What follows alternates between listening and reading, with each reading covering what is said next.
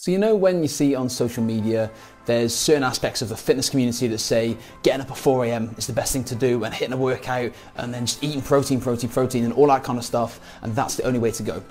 And then you see the flip side of that, and there's other certain aspects of the fitness community that just say, I'll just exercise when you want, eat when you want, you just gotta go on how you feel. And there's no kind of middle ground between both. And people ask me which one's right, which approach is the correct one. Well, f them both, basically, at the end of the day. And the reason why is that neither of them are wrong.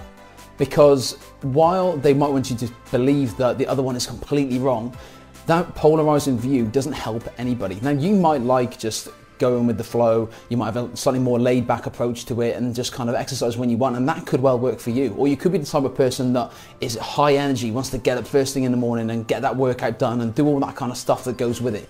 That might work for you. But the problem with the whole kind of fitness community online is that we try to polarize these two things, so they hate each other. These two groups of people hate each other, and they try to tell the other person they're completely wrong.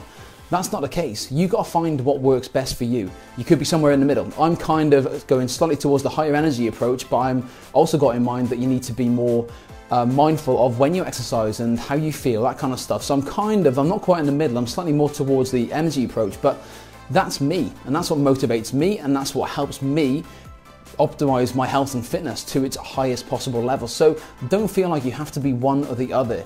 Work out what's going to be best for you. This might take some trial and error, this might take a bit of time, but don't feel pressured to do one of those or the other. Neither of them are wrong. Neither of them are right. Do what's going to be right for you, and you cannot fail. So both of those extremes. Go for what's best for you.